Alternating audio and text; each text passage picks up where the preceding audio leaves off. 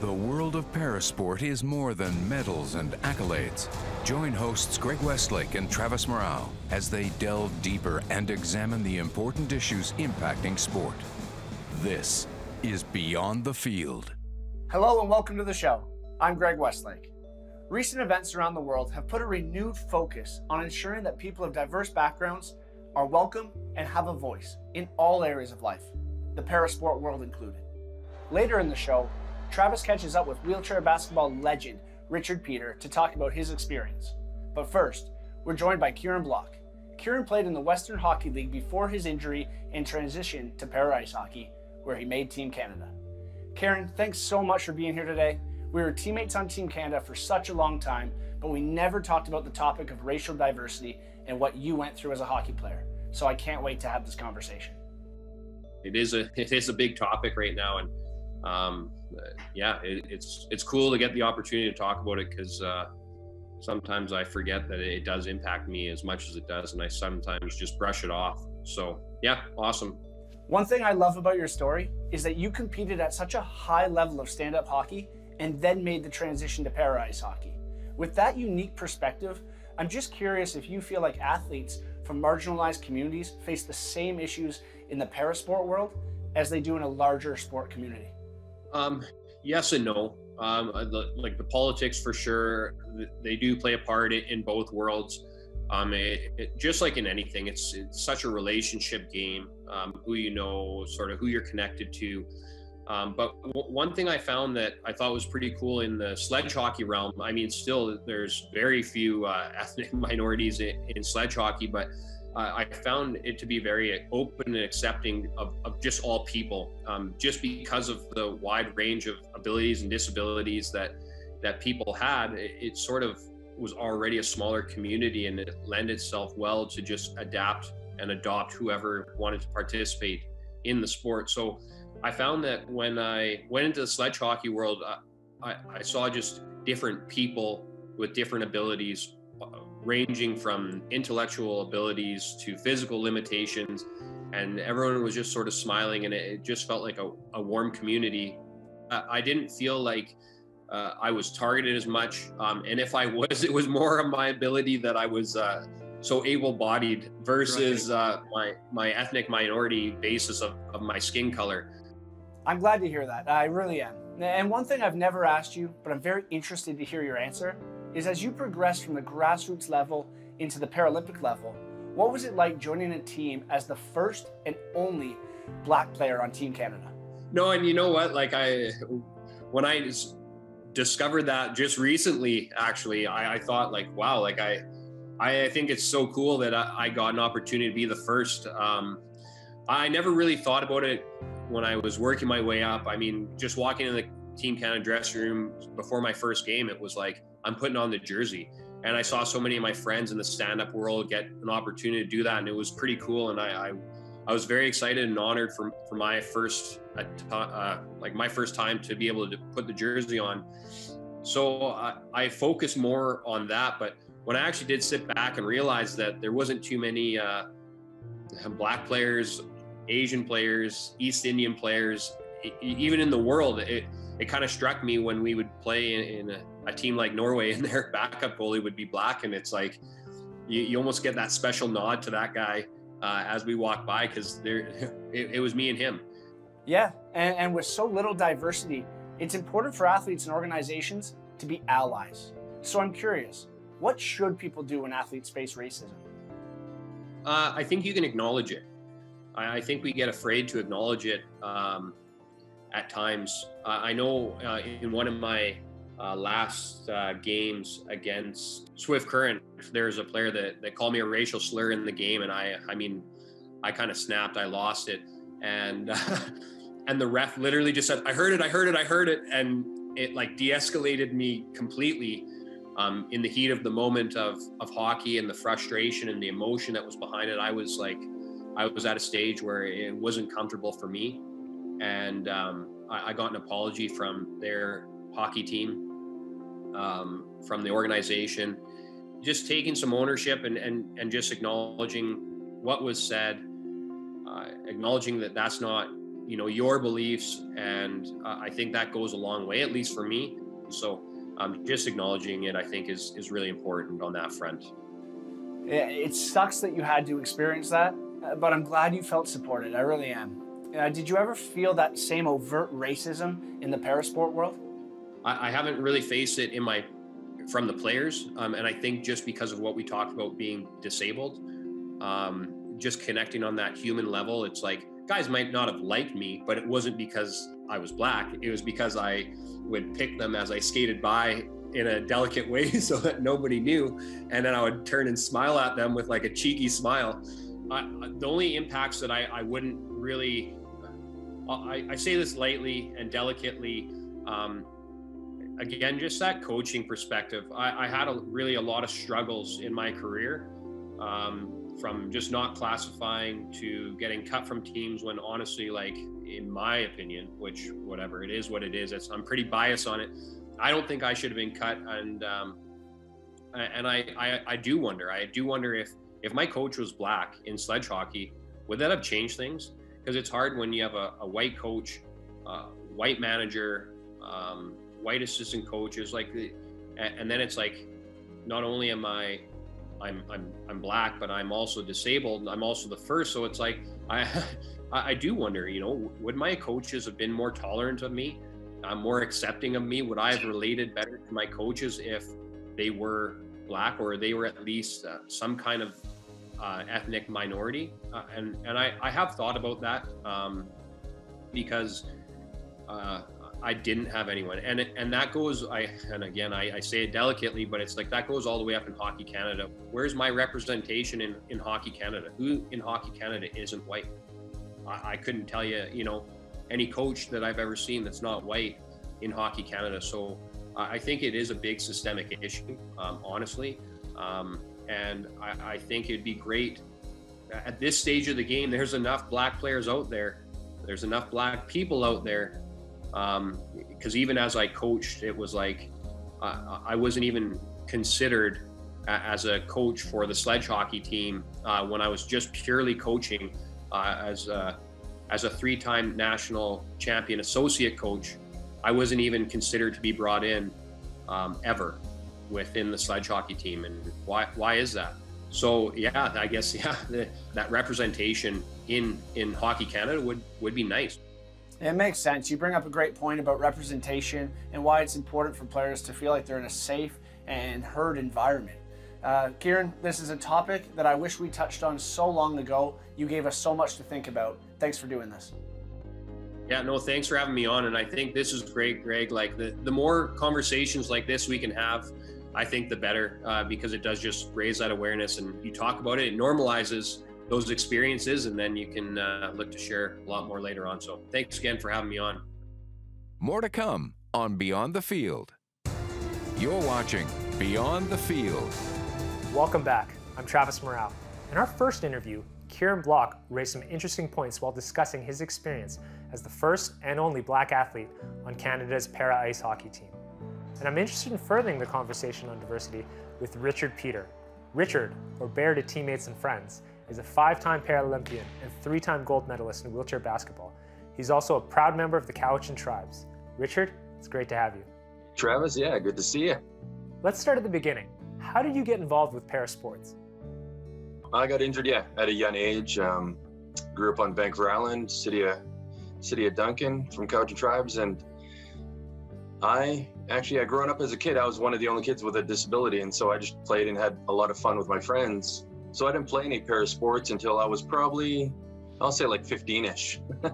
I was a teenager, and wheelchair basketball demo team came to my school.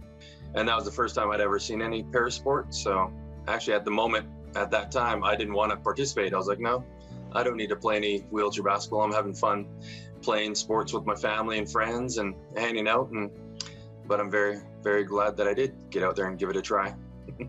Now, growing up, you didn't have any access to parasports within your community. Would you say that's the norm for remote Aboriginal communities? It's hard to say if that's the norm, because it's really any small town. Unfortunately for parasports, there's a lot in the major cities.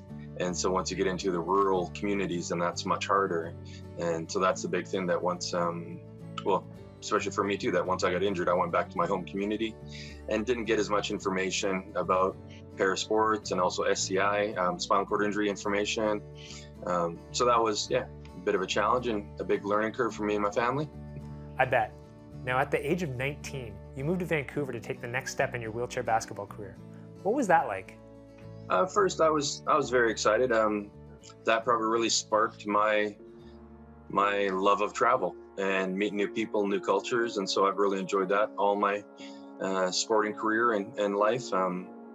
But yes, anytime you're a new kid on the block, you always get a bit of whether it's teasing, but then also, yes, racism. I mean, I think one of my first major tournaments, probably in Vancouver, I came over and received quite a bit of flack, but as a young kid, you know, it was pretty hard on me. And so I went back home and I always chatted with my grandparents, and I was sitting in my grandfather's garden. He passed away many years ago, but I sat there and he noticed that I was a little bit down. And so I was chatting with him and we talked about it. And the bottom line was that he said, all right, well, Richard, you know, what do you want to do? I said, yeah, I think I'm going to quit this sport. I don't think it's really good for me receiving too much flack, and he really instilled some great words into me and said, well, he said he supports me and says, yes, you know, I'll support any decision you make, but do I love sports? Do I love playing wheelchair basketball? And I said, yes, I do love that. And he's like, all right, well, don't allow that person to take that away from you. If you still love what you're going to do, then, you know, continue on with that. And that's what really, you know, helped me. Because yeah, I won't say that was the only one time. There was a few times, and so that always helped me to, I guess, yeah, to enjoy the sport. And that's what I try to instill with anybody that I meet now too. I'm like, all right, if you really enjoy the sport and activity, then yeah, don't let anything, you know, take that away from you. Try to do as much as you can to stick with it and enjoy it, and hopefully the better things will overcome the negative effects. Wow, what an amazing story. Your grandfather really stepped in at a pivotal moment in your life with some sage advice. So, do you think that Inuit and First Nations athletes still face some of the same barriers and racism that you faced when they're entering the parasport world? Unfortunately, you can pick any sport, there still is a lot of racism. I mean, with Black Lives Matter, that, you know, that's, you know, opening up a lot of different stories that are coming up out of the woodworks, and so they've always been there with all different cultures, and that's one of the big things that are happening all over the world. And a lot of people do say, oh, it's great, Richard, it's great that you represent Canada and live in Canada. It must be a great country to live in. And I'm like, yes, it is, but as a minority, there still is a lot of racism in all different communities. You know, might be harder to see in a large city, let's say it's Vancouver or Toronto, but then once you get into the smaller communities, then you do see a lot of issues that are happening there. So let's say whenever I work with either at GF Strong or with wheelchair sports or wheelchair basketball, then that's one of the big things that I always try to do too, that if we do have a new athlete that comes in, to try to make them feel as safe and try to get out there and feel, you know, as secure as possible, that there's hopefully no issues that will arise here, and just that it's a safe space that they can come out and just enjoy the sport. Because that's what I always try to say, is that if you don't enjoy your first interaction with the sport, whether it's recreational or high level, then yeah, you might not continue with it. So I try to make sure that you have at least an enjoyable time and continue on and yeah, have a good time. Yeah, I think that first experience is just so important. I know that when I started playing wheelchair rugby, having another Asian teammate on the team really helped me kind of feel included, just because it was such a white-dominated sport. Now, do you feel parasports has a diversity problem? Unfortunately, as I talked about earlier too, that, you know, it's, you know, many other athletes around the world that say, oh, it must be great to live in Canada. And I say, all right, yes, it is, but there still are issues. And I've had that in my career, and I know that still does happen. Throughout my whole career on the wheelchair basketball team for 5 Paralympics and close to 20 years, that I was one of the only, I was the only Indigenous athlete on the national team. There were a few that came out and tried here and there, and so we supported one another, but it is tough being the only Indigenous athlete at times. And And it's not just the Indigenous community, all minorities are at a bit of a going uphill, whereas some other athletes might be having on a flat playing field. And so there's definitely a lot of different barriers. And so it's a continuous battle with all athletes. And like I was saying, that's again where I try to just be as supportive I can and just try to help out to make that sport, our activity, as enjoyable as possible. And I'd say a lot of things that happened to me in my past have helped me become the guy who I am here today. And I guess that's why you guys called. That's exactly it. Richard, it's been great talking to you. And you know what? I just want to thank you for taking the time to be such a great role model for me when I was a young athlete starting parasports. You made a big difference in my life. Well, thank you very much, Travis and AMI, for having me on here today. It's been a joy, and it's great just to share any kind of stories. Thanks again. Stay tuned for more Beyond the Field. This is Beyond the Field. Welcome back. I'm Greg Westlake, and as usual, I'm joined by my co-host, Travis Murao. Travis, today we are talking diversity in parasport, and I'm curious, from your personal experience, have you ever faced any racism or discrimination in your sport career? Well, Greg, I gotta say that when I heard Kieran's interview, I really found a lot of parallels to my own sporting journey where, you know, at first playing hockey, football, and baseball growing up, I experienced a lot of racism and I encountered a lot of it. But once I entered parasports, I found the environment to be a lot more welcoming and inclusive. And a lot of it has to do with just the parasport world and how they're really inclusive and they're welcoming of all athletes. And it really helped to have an athlete like Richard Peter in my area where, you know, a guy like Richard Peter casts such a large shadow where, you know, if there's any racism or intolerance in that community, I mean, you're gonna have to deal with Bear. And I think that it went a huge way to making that environment a healthy one for me when I started sport. Because once I started playing internationally, I realized that that wasn't the case for all athletes out there. Well, it's so great to have that support. You know, you referenced Kieran's interview, and I never realized that he might have had those moments where he felt alone and didn't have an ally. And, you know, looking back, I wish I could have supported better. You know, what advice would you give to somebody who maybe doesn't have a Bear?